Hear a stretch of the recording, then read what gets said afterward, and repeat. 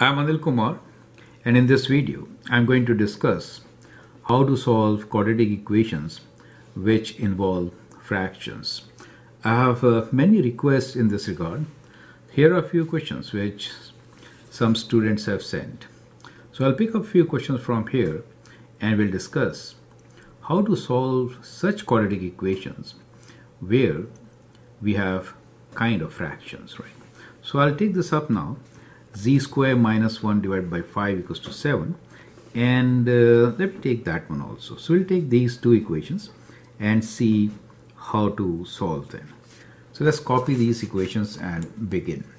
So the first one here is z square minus 1 divided by 5 is equal to 7. The other one is x squared divided by 2 plus 7x over 4 equal to 0, right? Now the strategy is kind of similar for both. Let me name my strategies.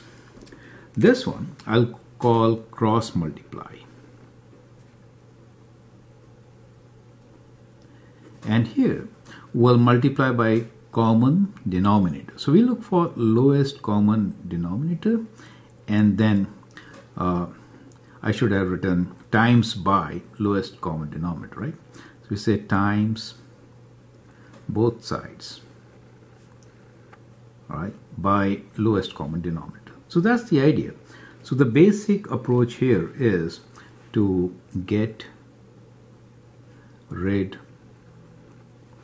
of fractions, right? So that is the basic approach. And both these strategies help us to meet the criteria.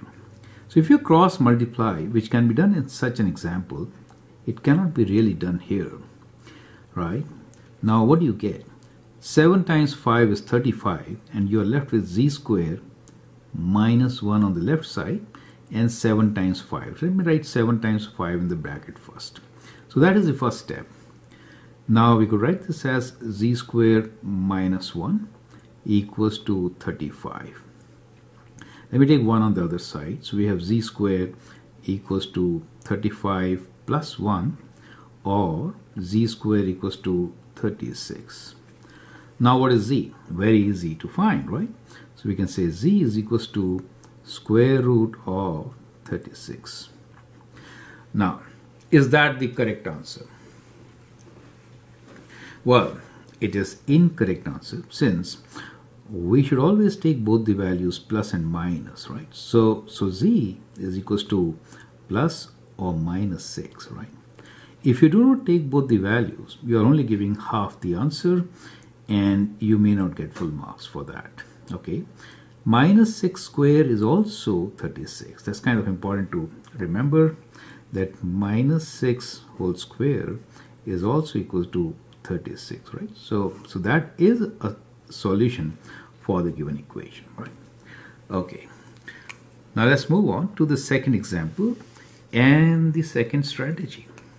The strategy here is that the fractions can be avoided by multiplying both sides, each and every term, by the lowest common denominator. Now we have x squared over 2 plus 7x over 4 equals to 0.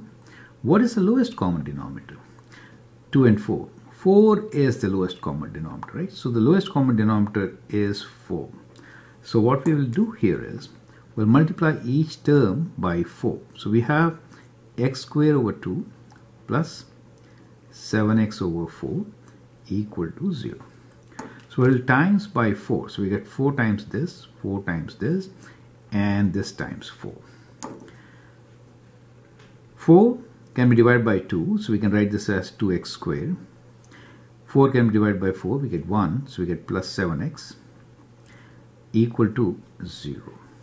Right. At this stage, when you have this quadratic equation, the best way to solve it further is to factor. X is a common factor. We can write x, and we get 2x plus 7 equal to 0. Now when you multiply two factors and you want 0, then each factor can be 0. So one solution is x equals to 0. The other one is 2x plus 7 equals to 0. this can be solved. We get 2x equals to minus 7, x is equals to minus 7 over 2, right? So we have two solutions here. So let's write down the answer separately. So the answer here is x equals to 0 or minus 7 over 2. In this case, the answer is z equals to plus minus 6.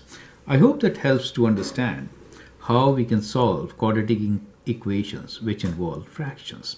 So I'll take a few more examples and kind of complete this list, right? So I hope that is going to help many of my students, especially of grade 10, who are just beginning to learn this here. Thank you and all the best.